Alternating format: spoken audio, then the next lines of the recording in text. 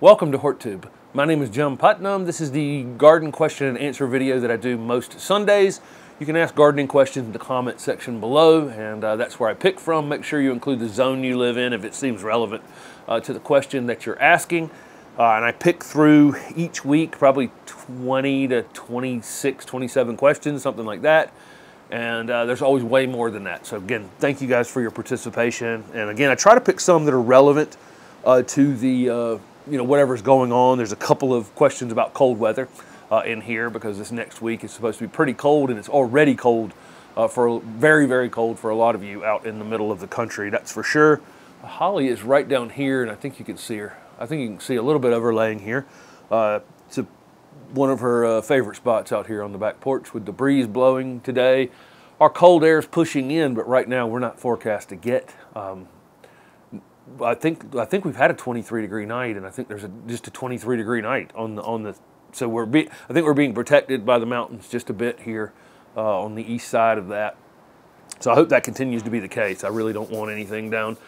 Unfortunately, some of our plants just aren't actually ready for temperatures in the single digits. But anyway, okay, all right.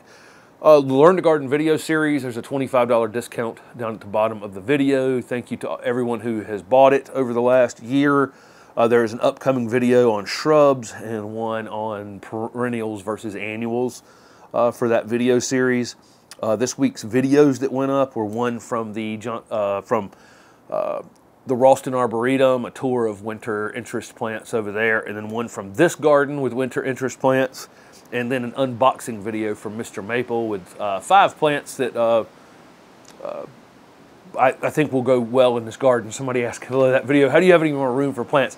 I have to make room for the plants that I got in that particular unboxing video. A lot of the other plants that we've received over the last couple of unboxing videos are actually going for other projects and that kind of thing. And there's some containers as well. We're just kind of redoing all containers this year. Again, there's some cold questions coming up in this video, and I guess we're there. If I sound sick, it's because I am. I was at Mance, Baltimore this week, and it seems like every time I go to a trade show, I come home with something. Just it is what it is, I guess. There's so many people that you haven't seen in so long, and it's kind of amazing. I ran into a lot of people that say they watch the channel, so thank you very, very much for saying hello. Yulia, who was in the video with other YouTubers that I did back in maybe November, that video went up with them answering questions about themselves. I ran into Yulia. I didn't get a photo with her. We were on an escalator. She was going opposite directions on an escalator. Anyway, a lot of folks, and then a lot of industry folks. Dr. Armitage, if you follow my Instagram at HortTube, there's a photo with Dr. Armitage. Him and I talked for a long time. Anyway, great week up in Baltimore. And that's one other thing. I'm going to go ahead and jump to that question right here. It's actually question number 6, but we'll just do them out of order. I have got a ton of speaking requests for this spring. So if you're one of those folks that have reached out with a speaking request and I haven't responded to it yet, it's just because it's been an overwhelming number of speaking requests, more than there are days in the spring. And so I appreciate everybody asking for me to speak to their groups, horticulture groups, extension agency groups, and all kinds of groups. I'm very flattered. And it is something that I enjoy doing, but there's only a few that I can do each spring and summer. I'm about to create something on my website that will explain more about my speaking so that I can just refer people to it. I realizing that I can't, not responding better, it would be easier to respond with, here are all the answers to your questions about me doing public speaking. And I have some fun things that I do at public speaking. I'm not going to give them away on here because I want people to, if you do see me speak live somewhere, and I'll let you guys know if there's some place that you can come, that I'm speaking at. But anyway, thank you so much. It's very flattering, and I do appreciate it, and I enjoy my time meeting folks in those types of events. Okay, let's get to some questions. So this will be number 2. Somebody wanted more videos on trees this coming year. There definitely will be more videos on trees. It's something that I've neglected on this channel, something that I'm extremely interested in. I've got plans for videos with Mark Wethington on trees at the Ralston. I did a couple videos on narrow trees and weeping trees back in October. And there'll be lots more of those. The unboxing video from Mr. Maple had 3 Japanese maples in it, ornamental tree, small ornamental trees. And it's something that will be more concentration this year.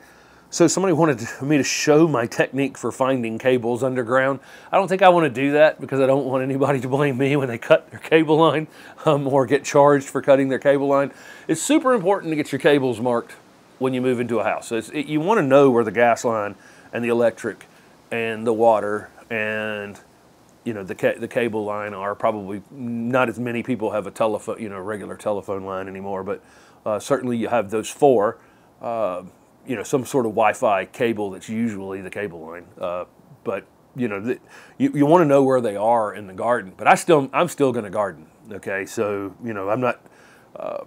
I don't want to be demonstrating how I find cables underground. But there were landscape jobs where, there's a big giant bed going over the cable line, and they marked the cable line. It was right down the middle of it. But I still had to work. So again, I talked about in that video last week, just making sure if the cable's running this way, you don't want to be sticking your shovel in this way, right? Because when you find it, it will be because you've cut it. So make sure your shovel is running horizontal. The blade of the shovel is running horizontal to that line, so that when you find it, hopefully you're just going to scoop back and pull back on it. Again, Jim didn't tell you how to do that, but we did have to find them. Physically find them at times. I never worried that much about, especially on newer construction, I never really worried about electric or water all that much because having done new construction landscaping, we would be on site landscaping when the electric trench was inspected. So that's something that actually gets inspected on new homes to make sure it runs 36 inches down typically. I don't know if it's the same in every area, but here in our area, that electric line's supposed to be way down in the ground, so nobody's putting shovels through it. So I never worried about it as much. But there are other lines that are just very, very shallow. And they're shallow because they don't want to cut the electric line. They don't want to cut the gas line, no matter what. And sometimes lines can be mismarked. Maybe one's unmarked. A lot of reasons. But definitely call, get the lines marked, figure out where they are. But I'm still going to garden. And I got to work my way around that and figure that out. And any shallow lines like the cable line, I'd like to still plant around it, but again, be careful how you dig around it because you can find it versus cutting it to find it. Okay, let's see. So somebody has a strip near their pine trees where their turf doesn't grow well, and they're thinking about quitting the pursuit of grass. Okay. And this is true normally as turf gets closer to a wood line. Like if I had turf in this back garden and I was trying to maintain it well, the closer I got to that dry area where the roots are in the back of this property, the worse that grass is going to do, or the more inputs I'm going to have, more water, the more of everything I'm going to have to do. Heck, the more raking I'm going to have to do. So there's, it's always, and frequently that turf is going to be thinner. So whether you're using, I don't know if this person's using warm season grass like Bermuda. Definitely as Bermuda and Centipede and Zoysia and what am I missing? I said Centipede, Bermuda. Good, how did I miss Bermuda? As those grasses get closer to a wood line, they just don't like shade at all. And so they're always going to struggle. And then the fescues and bluegrass, perennial bluegrass, as those get too close to major roots, they just struggle because they need more water. And just grasses in general don't like that much shade. They'll take, bluegrass will take a little more shade than others, but for the most part, and you'll see, how thin it is. And if your grass is thin and you can see the ground through your grass, then you're also in all likelihood losing soil every time it rains. You're going to lose soil to erosion if you can see the ground anywhere, whether it's a mulched bed, whether it's a turf area, whatever it is. If you can see the soil, you're going to be losing soil when it rains. It's going to move. It's going to move about in your garden. So it's another reason. I talk about keeping the soil covered. Grass is something that covers soil, obviously, and it needs, hopefully mowed up high enough where you're not having thin spaces. So again, as you get closer to trees, you're likely going to struggle with turf. They wanted to know if they could just use the compost and wood chip method that I used here, and I said yes, absolutely. And can they start now? Yeah, you can definitely put out. It's easier to work definitely when it's cold outside than when it's super, super hot outside. So if you can get, you don't have to use compost and wood chips. I did here. Soil Cube sent me some compost, and I was definitely more than happy to use it to put down a layer of basically humus down at the bottom, and then that thicker, chunkier material up on top. Well, if you look at you look at the soil in the woods, that's how the soil looks, right? You have the chunky branches and leaves and, twigs and cones, acorns, whatever it is, all the chunky stuff's on top. And then as you dig down through it, everything gets smaller, smaller, smaller, smaller, till you get to a really black, rich, organic layer before you get down to the native soil down below it. And, that's how it's built. So basically, I'm just reconstructing that in a very fast fashion by putting down a layer of compost, which is that black humus layer, and then putting down those wood chips pretty thick. And it'll just start the action of those wood chips breaking down really quickly and change your soil rather quickly. And then it says, then they want to know how to handle what's already there. I kind of demonstrated that on this channel here at this house of mowing it to the ground. So again, 2 different types of grass. If this is Bermuda grass and you want to know how to get rid of it, you may end up having to spray it in some way or bury it for a prolonged period of time in order to actually kill it. If it's fescue or bluegrass or one of the cool season grasses, you can probably pretty effectively mow it as short as you can and then bury it in this compost and wood chip method, and most of it will be gone. Despite the fact that it's a perennial grass, most of it will be gone. Bermuda, some of it's going to slip through and come up through it, and other warm season grasses. So again, I don't know what type of grass they have. They're in zone 7A in Richmond, so I'm guessing they probably have a cool season grass. Maybe they have a warm season grass, but if it's a cool season grass, it'll be easy to kill by scalping it off and burying it. If anything comes through, even if you're making the decision to spray something, you can always say, well, if I go out there and spray it before I do any work, then I have to spray the whole thing, right? I have to spray the whole area. If I scalp it off, cover it in compost and wood chips, and then see if anything comes up through that, then I only spray what comes up through that. So I'll have reduced the amount of chemicals that I used in the process. So even if you were going to spray it, I would go with the scalp and bury technique. I guess I said something last week about going to the Ralston Arboretum to find winter interest plants, and that would be a good video. I had already shot that video and it went up, and I actually have another one with Mark on winter interest plants at the Ralston, and it's not so specific. The one that I put up this past week is on very specific plants at the Ralston. The video with Mark Wethington is more about the things we're looking for that can be winter interest in the garden. It can go way beyond flowers. So I think that video should be pretty interesting. I hope to have it up. So it'll be up before next Sunday's Q&A. Let's see, I already spoke about speaking request. Okay, so this is a question. This is the most confusing thing about fertilizer.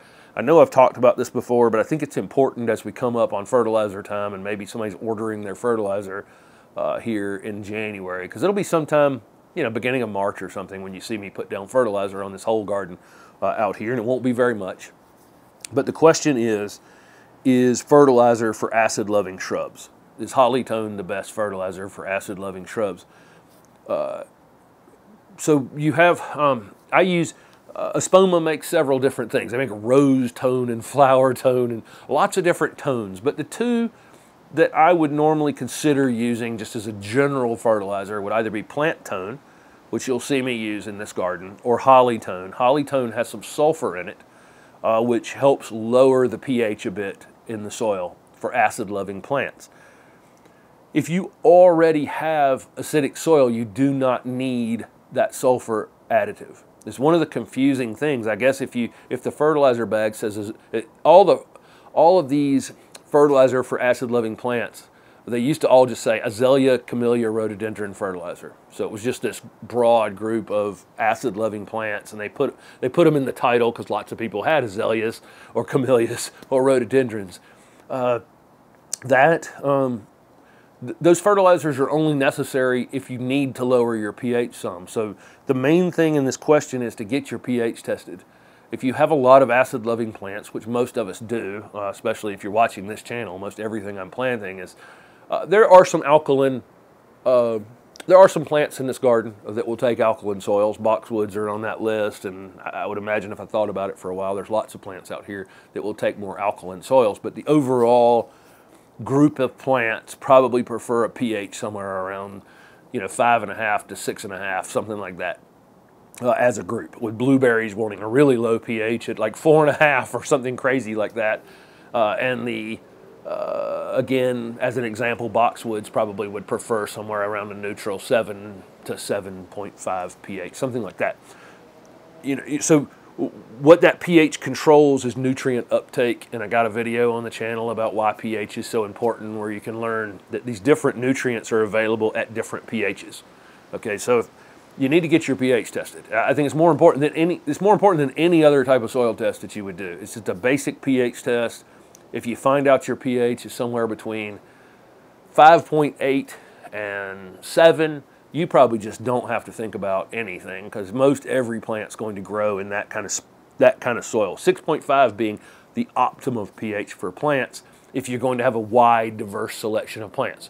If you're going to have a blueberry farm, you would want to drive that pH down toward 4.5 or something. But if you were just wanted to grow a wide selection of plants, I would say anywhere between 5.8 and 7, you could probably grow most of the things you wanted to grow. So if your pH falls within that, you don't need to be manipulating it at all.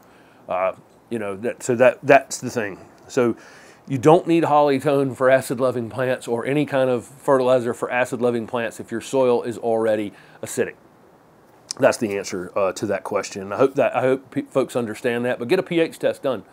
And if it's in between 5.8 and 7, man, you are just in the sweet spot. Just use plant tone to fertilize, or some sort of general organic fertilizer. I really don't care what you use. Not on anybody's payroll for fertilizer at all. So use whatever organic fertilizer you want to use.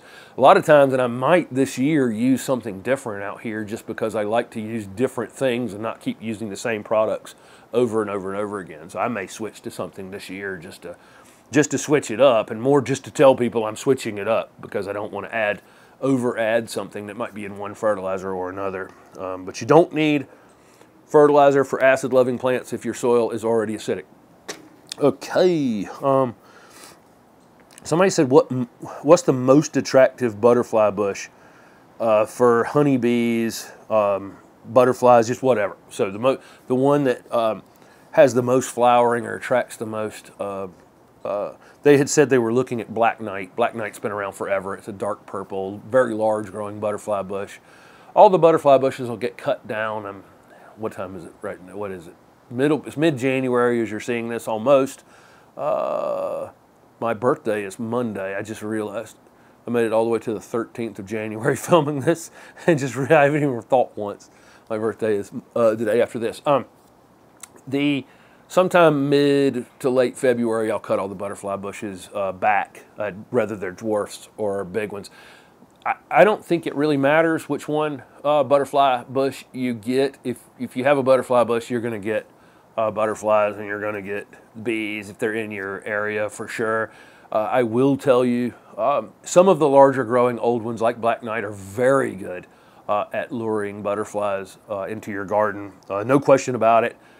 I will tell you though, this is kind of funny, because this is an experiment, an accidental experiment that I had. I grew a ton of butterfly bushes at my nursery, and if you had purple and blue and white and lavenders and whatever other colors of butterfly bushes, you could have yellow. Yellows were genetically inferior, but we grew yellow butterfly bushes. You grow them all together. So you got this big giant block of butterfly bushes in a nursery, and then you look at where the bees are and you look at where the butterflies are. They were almost always on a blue variety. They chose blue. And I think it's in most of the seedling butterfly bushes I see come up. If you're butterfly bushes can be invasive in places. Most of the seedling ones I see come up are some shade of blue. So I believe that there's something about in Buddleia Davidii, that blue coloration is the color that for some reason most attracts them. But again, if I have a pink butterfly bush out here, I'm going to see plenty of action on it. But if I put all I'm saying is if you put a pink one and a blue one next to one another, all of a sudden, or blue to purple in that spectrum, all of a sudden you see more on that color. It was always interesting to me, just observing in a nursery setting which they would choose if they had all the choices. Okay, somebody has fewer blooms on their Camellia sasanqua this year. They wanted to know if it was probably too dry this year, leading up to them blooming, or was it cold from last December? So, I mean, obviously, the cold from last December, if you had a very small camellia and it got, you lost a third of it, it probably would have set it back some blooming this year.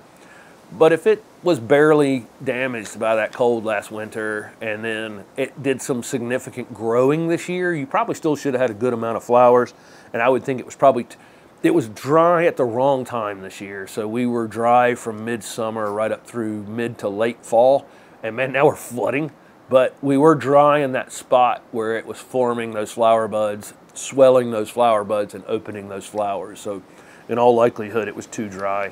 But again, you could have had definitely that winter freeze last year, was significant.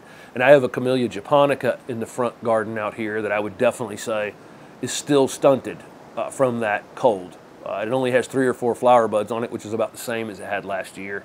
It should have grown quite a bit this year, but it definitely struggled coming back from that. But again, so it's really that. Did you see it grow a whole lot from that freeze? If you did, then it was probably dry. If you didn't, then it was probably from that freeze. Okay, so somebody asked about advice for zone pushers, folks that are growing. They had a Bracken's Brown Beauty magnolia that they were trying to grow further up north, which is our evergreen southern magnolia. They were trying to grow the April series camellias, which are zone 6 camellias, probably 6B reliably, 6A, with protection camellias. I just want to know overall zone. Overall advice for zone pushers. For number one, I have a cover for that plant.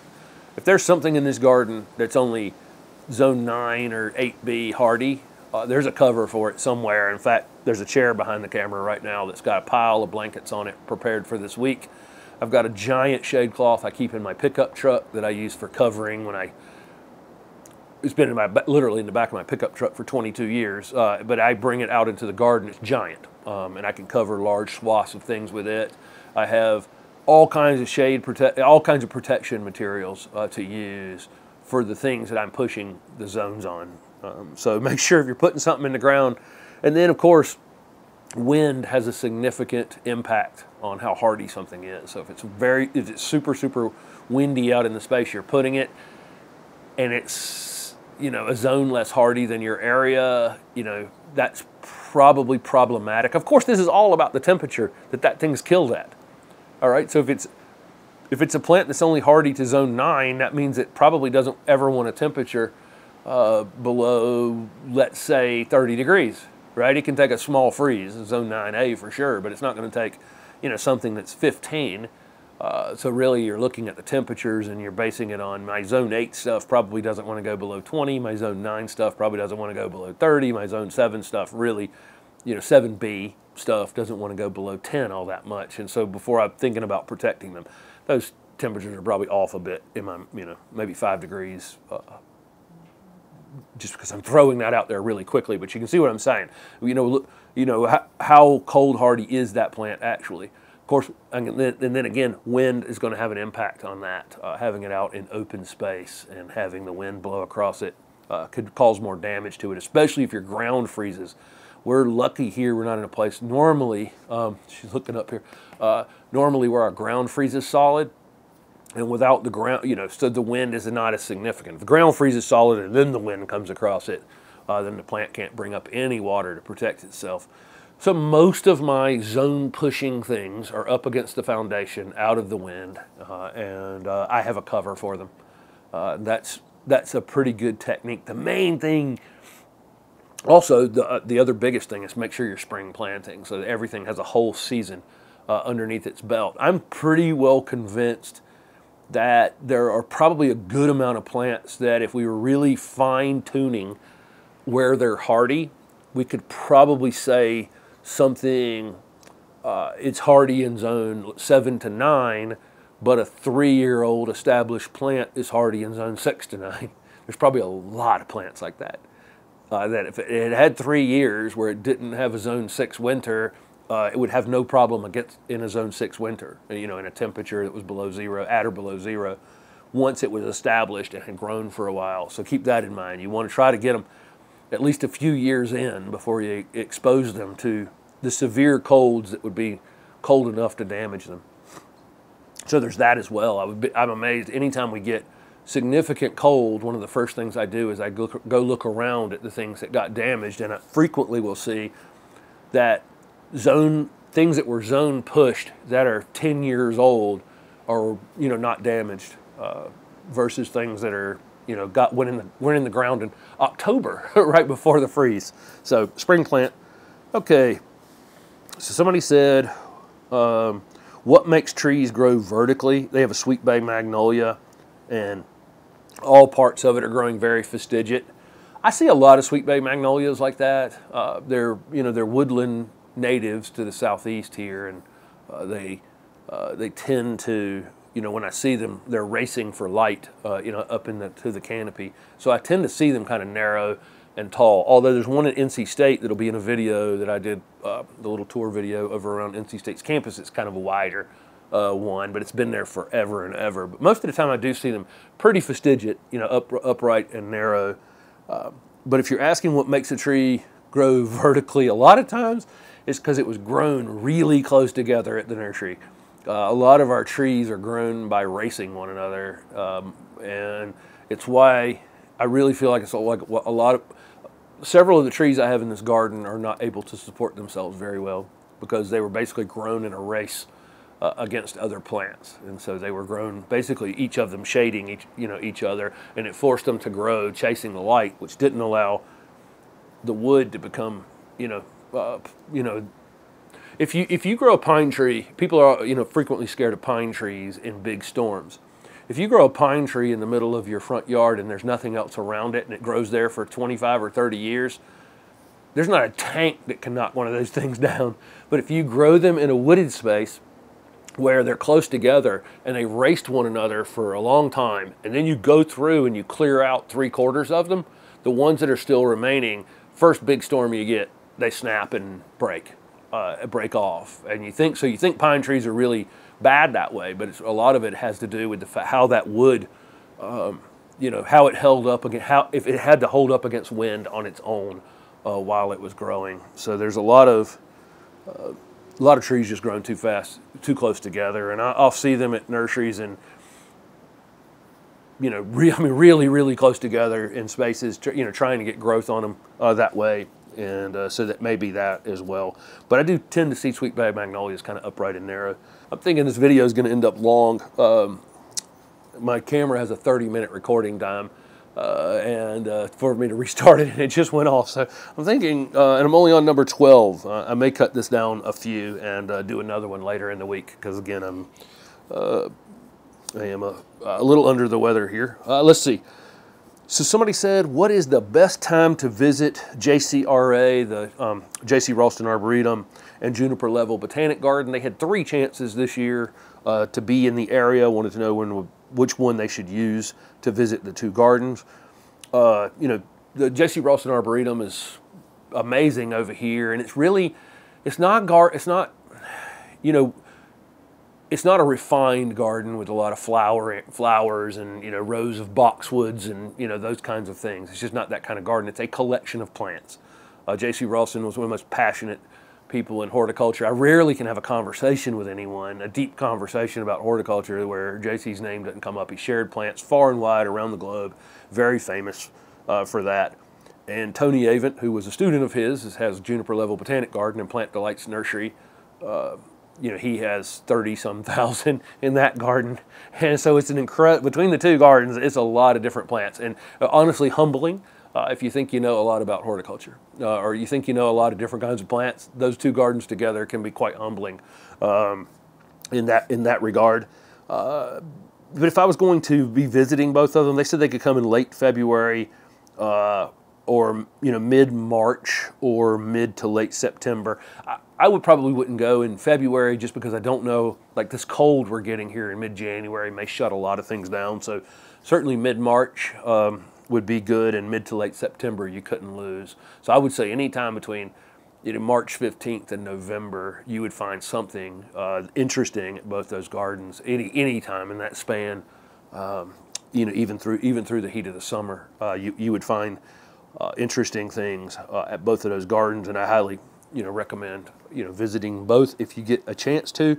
Again, not our super refined garden. Duke Gardens over in Durham should be on your list as well. So that near the Duke campus in Durham is also a fantastic garden, a little more refined, overall. As what some people will only consider a garden someplace where they can lay in the grass and have a picnic and enjoy the flowers, and that's perfectly fine if that's your for me, I'm just a hort nerd. And so, as a hort nerd, I want to go see lots of different kinds of plants. So those two gardens, they don't compete at all in my mind. They both have a role out there. One is a kind of a conservation area for lots of different species to evaluate, and the other is a place to spend a day having a picnic and enjoying, beautiful flowering things, that are arranged in some sort of formal manner. They both are fantastic. You can get both of those here in the Raleigh-Durham area. Let's see. Somebody said about integrating vegetables into the landscape. So I've talked about this before. The only reason I don't have my vegetables planted through the whole garden is because my vegetable garden back over my shoulder here is the only thing that's in the full sun during these two. Next question kind of goes with this one. Is the only place where it's sunny all summer long. Sun up to sundown. So as I'm standing out in this garden, if I'm in the front garden, that's where the sun comes up. So on this garden, and it actually sets behind the screen porch over these trees behind me. That's the west. So I have tons of morning sun across this garden, and I have tons of sun until about 2. That oak tree starts to take over the back garden, and it slides the shadow across the whole place until about 4, and the whole garden's in the shade pretty much by 4 o'clock because this backwood line, everything is so tall, and this is such a small lot. As I'm standing with my back to that loropetalum, which I frequently do, the large loropetalum over here, that's the south side of the property, and that's the direction I'm facing right now. The sun is trying to shine into the, because it's on a low horizon right now, shine into my screen porch on me. And then this side back here is actually the north side. But the sun moves north of us during the summertime, and then it puts that whole area in the sun during the summer. So that's where I grow my tomatoes and peppers and cucumbers and all those things during the summer. It's the only place that's sunny all summer long. Everything else has got some shade on it. But I would integrate them into the space. The other issue I have is rabbits. Rabbits are just, they're awful in this garden. And so having them collected together over there, I'm able to keep a rabbit protection fence around my vegetables and keep them from doing a lot of damage to them. So those two things combined. But if I could, my vegetables would just be throughout the garden. They're plants just like any other. My annual plants, though, I do treat the soil a little bit differently. So if I'm planting, if you go back and watch the pansy planting videos I did a month or so ago when we got back from the trip, if you look at any of the annual flowering plant videos that I've ever done, I'm always mixing some compost in. I'm always improving the soil in some way. And so if you're thinking about your peppers and tomatoes are actually perennial plants, but for most of us growing them in our gardens, they're annuals. They grow all season. First frost, they die, or if it gets too hot during the summer, they die, whatever. Most of all those things, we're growing them as annuals, one-year plants, whether they're perennial or not. You're trying to get as much out of them as you possibly can. So if I just go out here and I put them in some random soil over here, they're not going to probably be as vigorous and productive as they would be if I made some improvement to that space. So if I were going to integrate my vegetables into the rest of my garden, I'd probably take each of those spaces where I was going to put a tomato plant or a pepper plant or cucumber or whatever it was, and pull the mulch back, improve that soil some with some compost, pine bark soil conditioner if you can find it. Really break that soil up and make sure that that seasonal plant can really get off to a good start and give you plenty of opportunity to produce fruit or vegetable, whatever, during the growing season. So I would if I could, I would integrate them. But even integrating them, I would want the soil improved as I do my vegetable garden all the time. Okay, and I pointed out the north, south, east, west. That was number 14. I think I'm going to answer a couple of more in this video, and then it's going to give me about 9, and I think I'll go back and pull some more up from last week's video. Again, thank you guys so much for participating in these. Make sure you ask gardening questions down below this video for next week. I think there'll be another Q&A up during this week, because I think I'm at about 37, 38 minutes, which is probably about as much energy as I have to edit and get this video up as you're watching it. Somebody wanted to know should I cut the end of this shovel off, the new shovel that I've shown that, somebody pointed out, somebody finally found the shovel that I've been using, you guys have seen me use, and you can see how much shorter this one is overall where it's worn down. Somebody wanted to know if I should get somebody to cut this off, which I could cut it off. I have a grinding tool that I could cut it off straight. Actually, what I don't like about the tip on the shovel is that it has a tip. You see how it's got a pointed tip on it right here? You see that? That's my actual problem with the shovel, is that when you're digging and you hit roots, it actually just slips off to the side, and it's very difficult to cut the root. It'll cut the root, but you just have to keep stabbing at it. What happens on one of these shovels, as you use them over a long time, they actually develop a little bit of a V in the middle. Rather than a point like that, it has a V, and that little part right there will just slice a root super, super easy.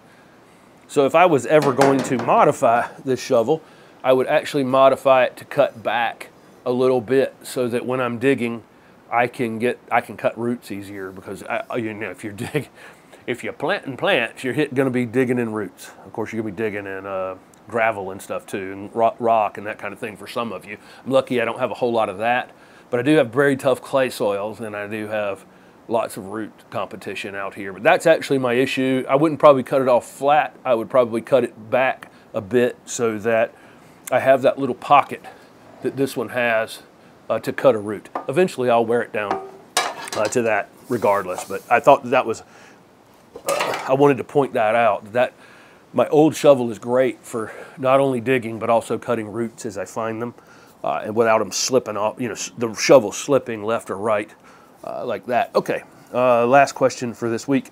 Somebody's in Columbia, South Carolina. Their perennial beds are ugly after the summer. They wanted suggestions for plants in a perennial bed. So they got perennial flowering things, but who knows, cone flowers, black-eyed Susans, Joe Pye weed, whatever the heck it is. Lots of asters, I'm sure, and then maybe ornamental grasses. Ornamental grasses can be beautiful in the wintertime, but sometimes not. Sometimes they are, and sometimes they aren't. Depending on which one it is. And so it just looks like a weedy mess in the wintertime. And if you have all perennials that are all go dormant and none of them stay evergreen, that can happen. Depending on where you are in the country, may be, depend on what you can or can't do. Here, there are some perennials, herbaceous type plants that don't go dormant during the wintertime, that I could blend in. Of course, I'm a big fan of using conifers in the garden, because they're, this time of year, all the conifers that have been planted in this garden over the last couple of years are really standouts in the garden. I do like, for me, from a design perspective, I'm not a big, this is my perennial border, and this is my this, and this is my this. I'm more of I had a spot over there for it, and it stays evergreen, and the other things around it will go to sleep, so it's going to give me some winter interest. So I blend things a little more throughout the garden, rather than having a whole section of anything. Because if I have a whole section of something, let's say I had an azalea garden, when the azaleas were blooming, great, but then the rest of the time, what would it be? So I would rather have my azaleas planted here and there throughout the entire garden, and then have other things with them like conifers or perennials or whatever. Doesn't matter. I'm just, you know, saying that from a design perspective, I want to look any angle out here and see something that's still evergreen. But there's a ton of stuff asleep out there, a ton of stuff asleep.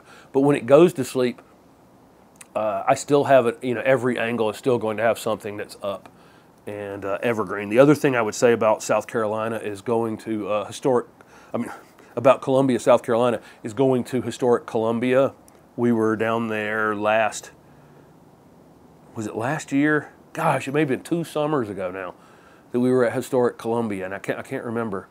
But that's definitely a place worth visiting. The one garden over there at historic Columbia has so many interesting plants that you can grow in that area. And again, everybody, as you're watching, for some reason that's been the theme of this particular video about visiting the Ralston or Plant Delights or visiting things. And I tend to do that. I tend to lock in on that this time of year because I think it's really an interesting time of year to visit gardens, because there are things you don't know about that could look good in your garden. And so I would visit historic Columbia, and I'm sure there's other gardens in the state that would also give you some inspiration to have your herbaceous perennial garden still look a little bit alive during the winter time. So thank you guys very much for participating in the Q&A video, and I really do appreciate it. I've got several videos are already shot for this week, and I'm going to do a second Q&A sometime in the middle of the week. See you soon.